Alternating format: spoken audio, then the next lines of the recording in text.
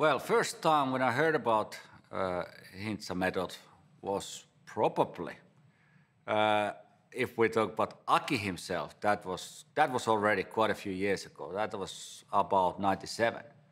But Hintsa method, of course, over the years, Aki developed the program, and that was for me was the most fascinating, was the science in it. It's not anymore that way.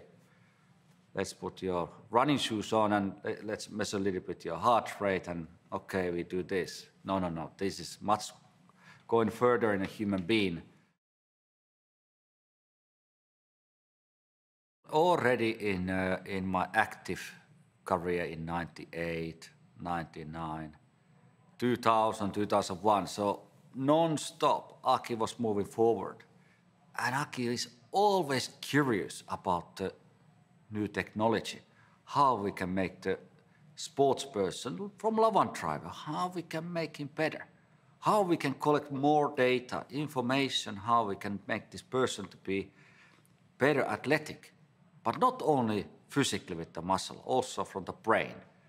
How we can develop his brain, that way he's confident young woman or young man in his life.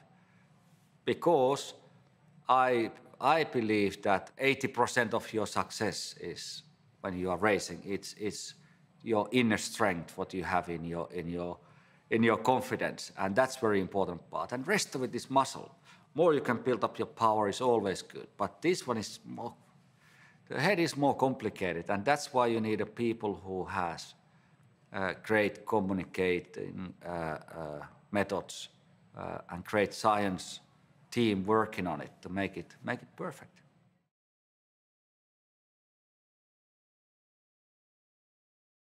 Let's say in my early stages in my career and working with Aki, it was really putting my mind in a level that way I don't have to think some areas where I don't have a time, and which are, this could sound a bit strange, but things which are emotional.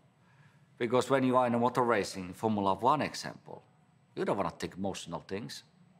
You don't want to be emotional. You want to be tough guy inside. You don't have to show it outside, I'm tough guy. You are inside, you're a tough guy. And these kind of emotional things around you, these has to be eliminated in a way that way you don't have to worry about those things.